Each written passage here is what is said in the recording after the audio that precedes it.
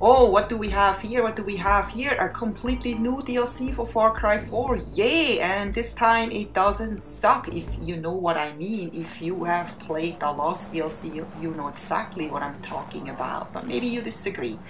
So this DLC is $15. The last one was $5. Why?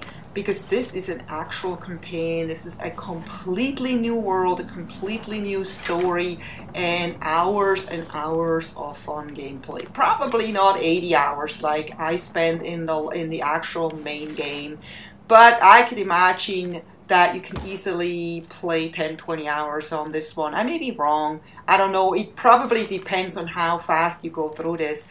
And speaking of, I wanted to do actually originally a walkthrough of this DLC because you know, I didn't do a walkthrough of the main game, and I don't do a lot of walkthroughs, but I thought, hey, you know, DLC is not so long, I can do a walkthrough and it's fun, you know, for people maybe to see. Then I thought, nah, so many people already probably done walkthrough of this. And also, I'm someone who likes to play campaigns like at a slow way. I like to inspect every nook and cranny. I try to find every little loot crate. You know, just enjoy the environment, the scenery, the sounds, and that would be super boring for anyone to watch because it would take forever and ever for me to finish this. So I thought, hey, you know, I could speed through this game just to please the viewers, or I can actually enjoy this DLC for myself and have fun, and maybe just do a little bit of a recap of this. Well, maybe not a recap of, maybe like first impressions, because I'm only, I don't know how far I'm through this game. Hopefully not even a quarter, because I hope this takes a little while to finish.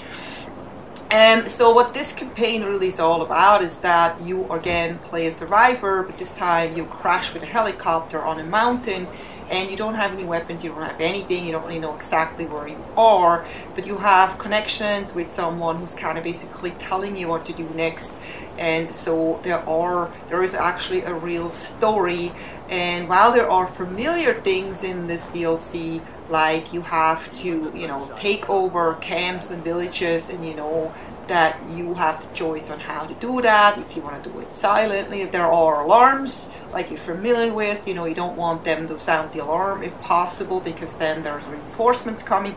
So while this is all familiar, there are new things in this DLC that you may not have seen before, and that makes this interesting. Besides that, the world is kind of fun to see Far Cry all snowed over like this. And you know, so maybe you just think they just took the actual old maps and just covered it with snow, but there are definitely completely new built maps you can see, because you know, if you've played the actual main game a lot, you would recognize the streets and valleys, you know, having played hours and hours and hours of it.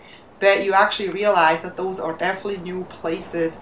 And yes, you have caves again and pickups and stuff like that, but I think there's going to be new weapons, and you definitely have also one advantage, that you are starting with a wingsuit, right? Pretty much almost from the beginning. So that's pretty fun if you're someone who likes to use the wingsuit.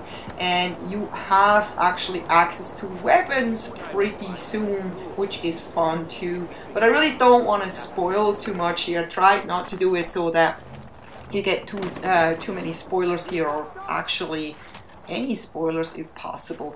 So what we have here now too, what's new, is you have those like night missions where you have your camp and your safe house, and people are trying to take that away from you by sabotaging it, or trying to sabotage it at night. So they attack you at night, and they try to plant bombs as two different locations that you quickly learn where they are, and you basically have to just make sure that they cannot plant the bomb.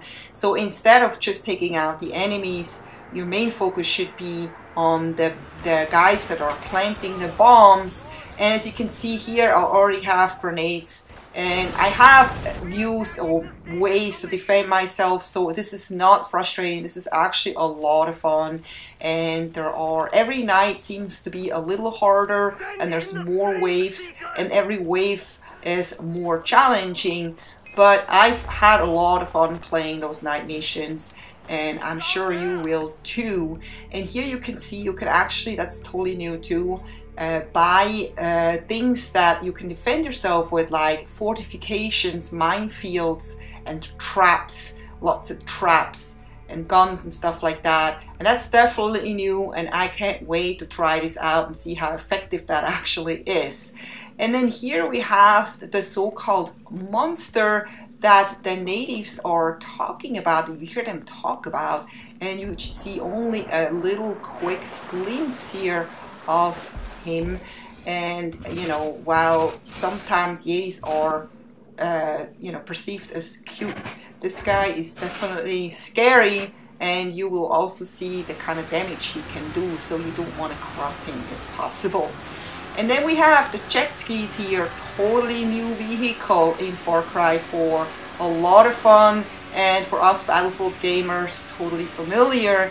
And for me, definitely the vehicle of choice in this campaign, as it's the fastest and easiest way to get around if you're on the ground.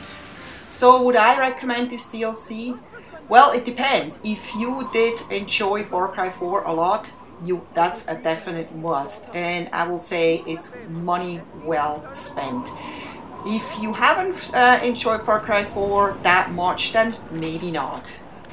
But if you want to give it another try and maybe just, you know, try something new, or you don't have anything else to play right now, then again, I would highly recommend it, because you do get hours and hours of gameplay out of this, and you can actually play this with a friend if you want to.